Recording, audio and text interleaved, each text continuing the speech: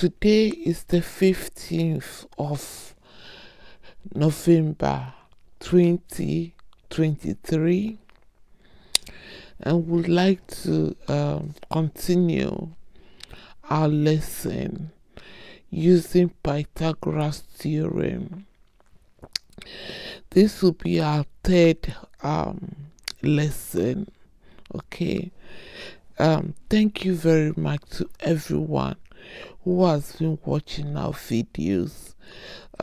If you haven't already, please subscribe, share, like, and follow. I would really appreciate that. And if the account is not yours, please ask for permission or ask for someone's help to open your own account. Okay. I normally write, please follow my notes/scripts. Okay. Pythagoras Theorem is a good place to follow my notes. Okay. Otherwise, if I say like for this, so this is 17 all squared. This is 961. If I say 916, please follow the scripts. Okay. And please beware of scammers. Okay.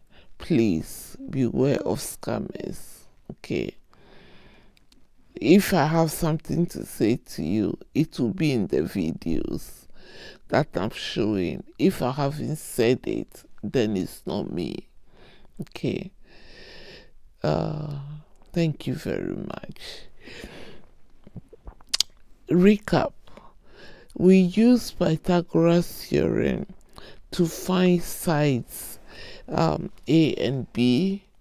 Okay. I showed you earlier how to find the hypotenuse using Pythagoras Theorem, that is the C. So yesterday we just concentrated on using A and B. Okay. Please watch the last video for recap. I have an example here for you. This is my diagram. Okay, there's always a right angle triangle involved when you are using the Pythagoras Theorem. Okay, the side opposite to the right angle.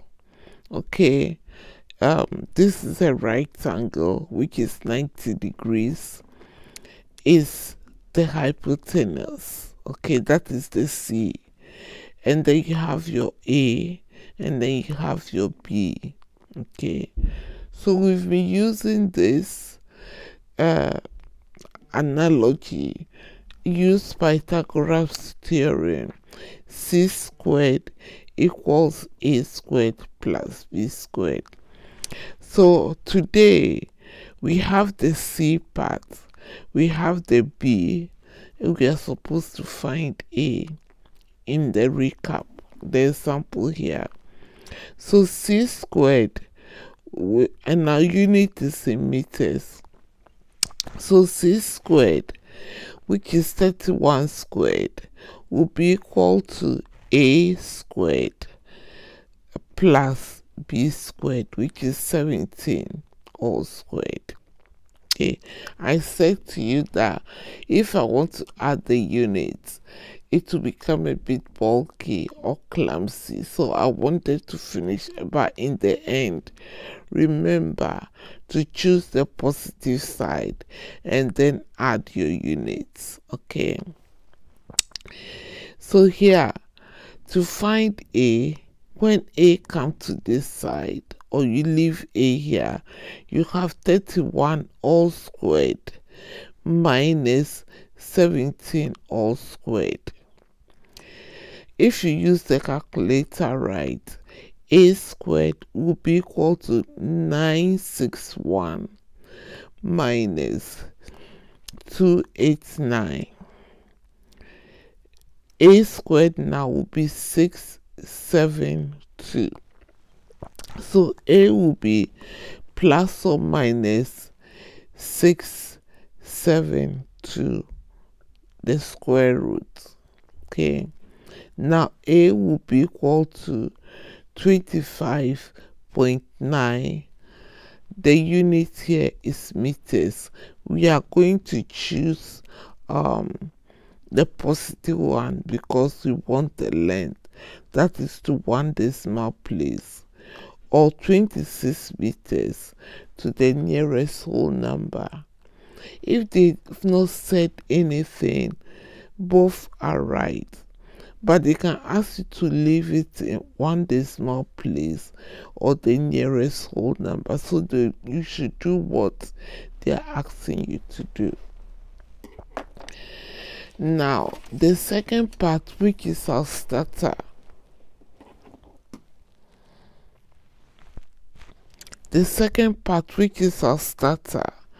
I've brought find B.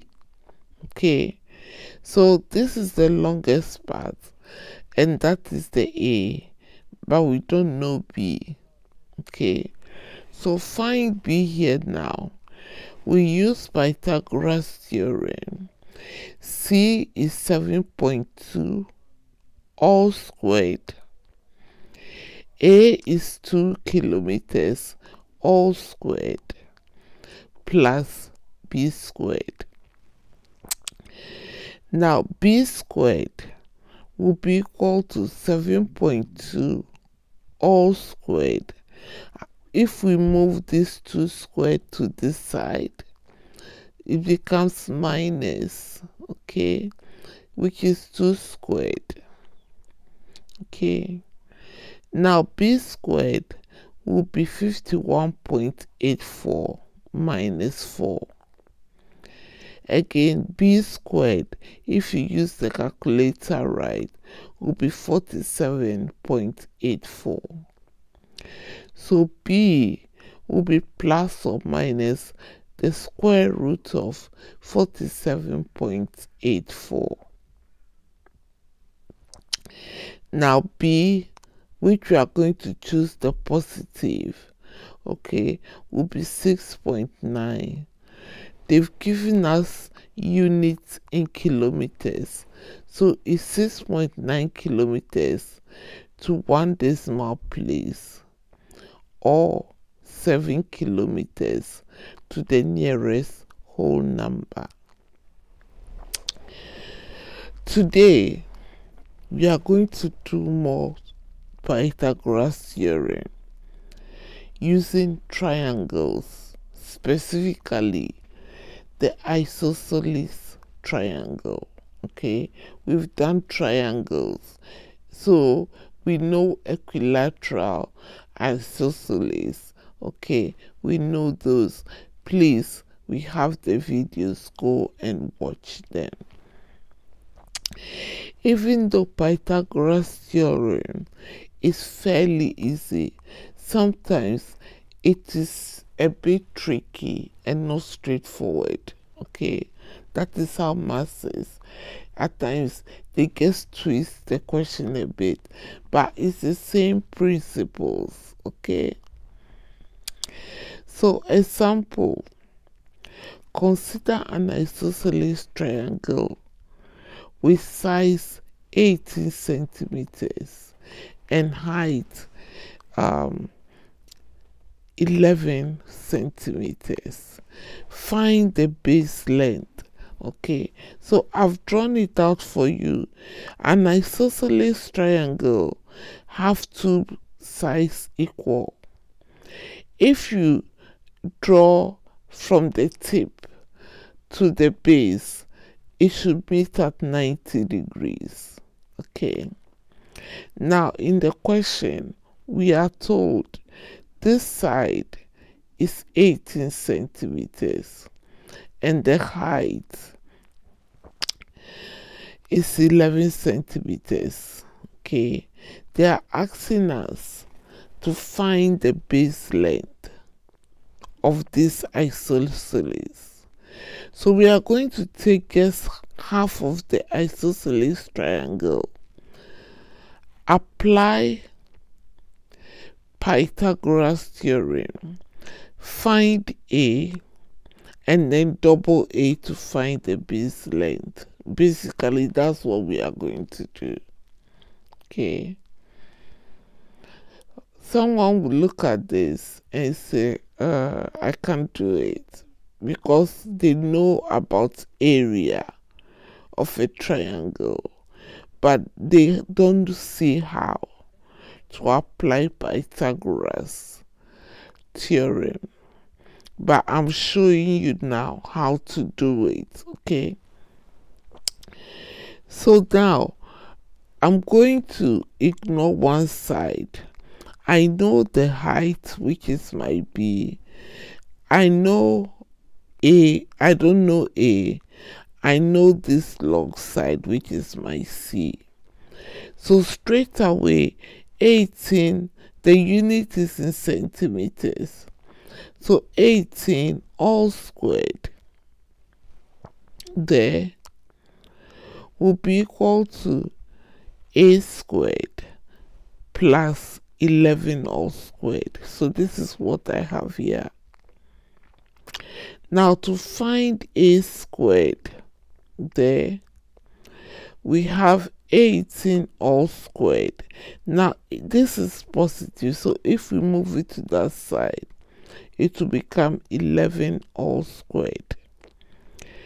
Now A squared, if you use your calculator right, it will be 324 minus 121.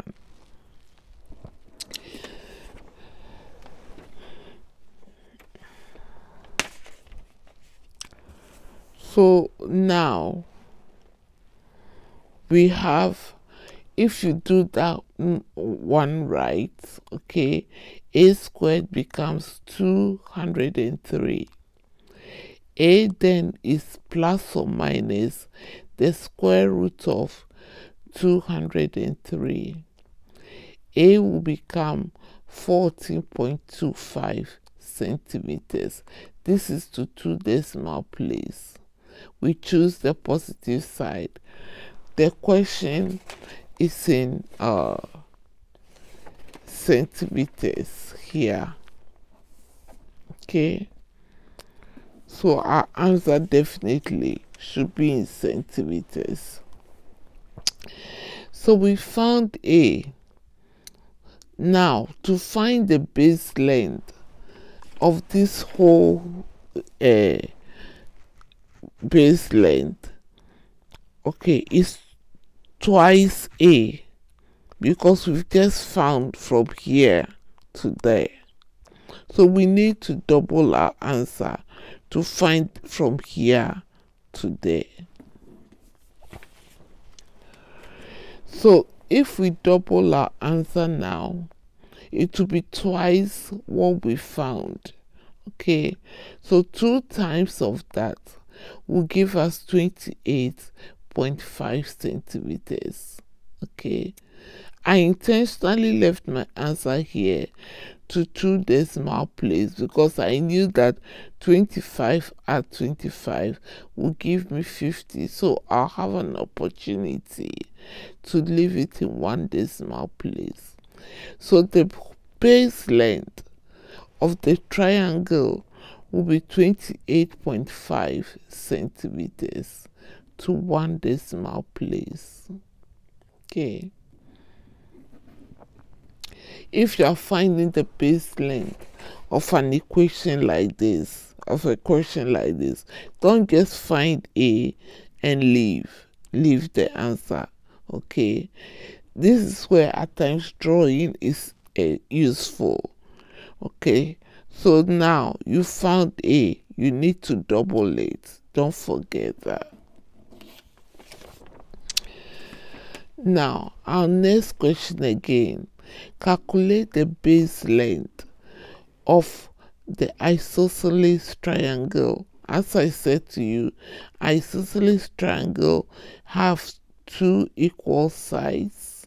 okay, and in the center it meets the base at 90 degrees. Okay, go back and watch our videos on triangles. Okay, you can recap on that, it will help you a lot. Okay, so here again we need to find the base length. Okay, we need to find the base length, we need to find that. So if we find A, we need to double our answer. So again, using Pythagoras theorem, C here is 8.7 meters, okay, which will be equal to A, which is a height 3.1 meters, plus A squared, okay, and B squared and A squared. So here 8.7 all squared will be equal to A squared plus 3.1 all squared. A squared now equals 8.7 all squared minus 3.1 all squared, because we are going to move this positive to that side. Okay, now A squared, if we use the calculator right, becomes 75.69 minus 9.61. A squared now equals 66.08. A will be equal to plus or minus square root of 66.08. A will be equal to 8.5. Our unit here is in meters, so 8.1 meters to 1 decimal place. But the base length is twice.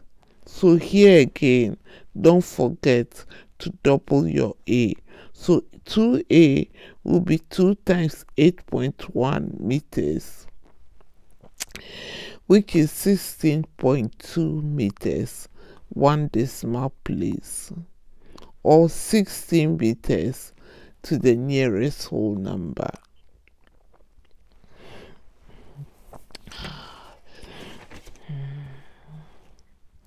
Now, another example. Okay, calculate the height of an isosceles triangle. So immediately they start giving you a question in that form. You should be thinking maybe Pythagoras theorem. Okay, so after you've gotten all the information from the question, then if you can draw a small diagram on this side, ask yourself, should I use Pythagoras? What can I use to solve this question? Okay, so the side length 14 kilometers and the base length 7.5 kilometers. Here I wasn't given the diagram, I drew it myself. So with the knowledge that isosceles triangle have two sides equal, okay, they can even draw it for you but turn it upside down, or draw it sideways, or draw it in a wonky form. You have to be able to see, okay, and know what. So I drew this myself. So here the base length is 7.5 kilometers. The side of the isosceles triangle is 14 kilometers. So if this side is 14, that side is 14, and they will definitely meet the base at right angles. Okay, now remember This, I'm taking only one side. Okay, I can't use Pythagoras theorem on isosceles triangle. I have to use it on the right angle triangle. So I have to half 7.5, okay, to get my a squared. So half of 7.5 on the calculator will give you 3.75. So instead of using 7.5, I'm going to use 3.75. So here again, 14 all squared will be equal to 3.75 all squared plus the height, this height, the one that I'm supposed to find. So my height now becomes 14 all squared minus 3.75 all squared. So my h squared now, which is the height, okay, will be 14 squared will be 198 minus 3.75 all squared will be 14.06. Now when I subtract my height, okay, my perpendicular height, not the slanted height.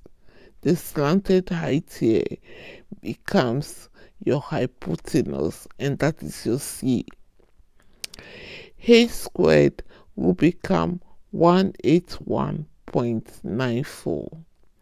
H now will be plus or minus square root of 181.94.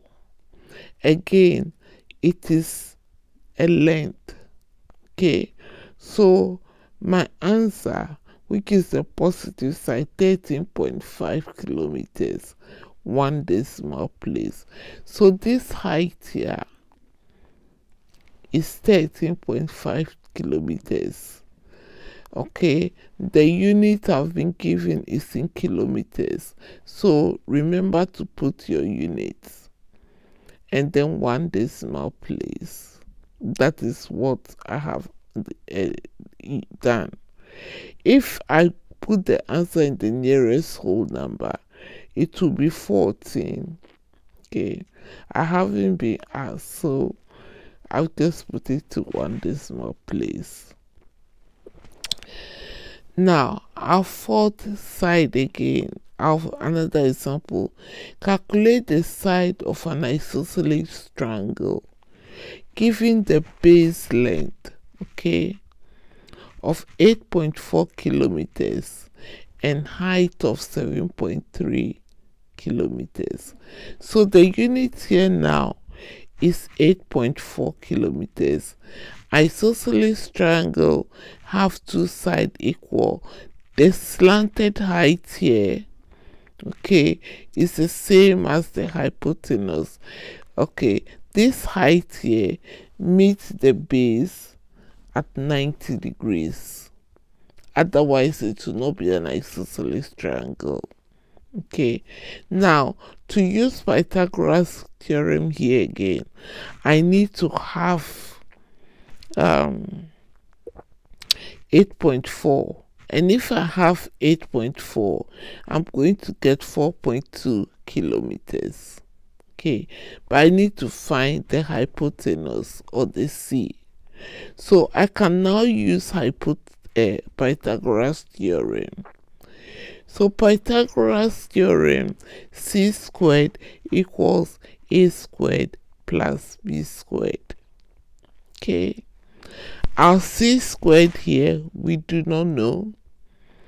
We are finding c anyway, but we know a, which is 4.2, half of 8.4, so 4.2 all squared. And we know the height, 7.3 all squared. Again, all our diagrams today is not to scale. I've measured this 90 degrees so that I can have it equal, but I haven't put the length to scale. Okay, so c squared will be equal to 17.64 plus 53.29. Okay, I spoke to you about estimation. So assuming the calculator 4 squared is 16, so this value is about right. 7 squared is 49, so this value is about right. Okay, so assuming the calculator gave me like 170 point or 76.4, I will have to look at it because I know that 4 squared is 16. Okay, we've done a video on estimation. I'll encourage you to go and have a look. Okay, so c squared now will be 17.64 plus 53.29.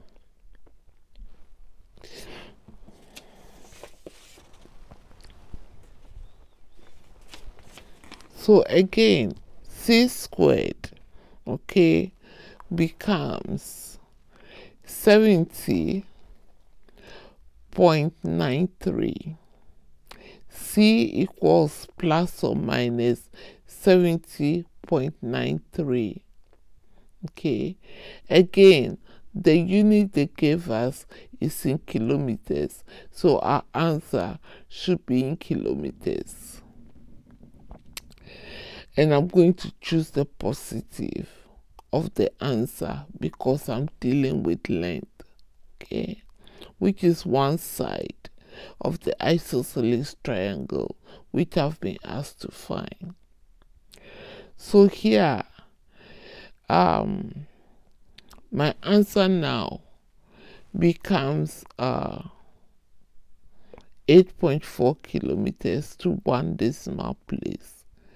If they ask me to leave it to the nearest whole number, then it will be 8 kilometers. If they say one significant figure, it will be 8 kilometers. If they say two significant figures, then it will be 8.4 kilometers. We've done videos on this. Please go back and watch. These are things, simple things you can do to get the full marks. You don't have to lose a lot of marks. I would rather want you to concentrate, do the first 60, 70 part of the question right, and then go over the work, okay, and get maybe B or a top C or a B plus, rather than rushing through everything, because you have enough time. You don't have to solve all the questions, especially if you are doing foundations. So far, I've shown you topics and things you can do that has little mathematical knowledge, and it can land you a safe C or a B. Okay, so you don't have to answer all the questions. You just have to be a bit savvy and just go through the question. Take your time, and if you genuinely can't answer a question, then you can't. But there are questions in your question paper that you can answer that with little mathematical knowledge, which can give you a C and above. Okay, and that's why I'm here, to show you that and to go through some of this with you. If I start doing more questions with you, like guess questions and not by topic, you will realize that, oh, I could have done this, or I can do this, or I can do that. It's just a matter of concentrating, ignoring the distraction, and just getting on with work. Okay? Thank you so much for watching today's video.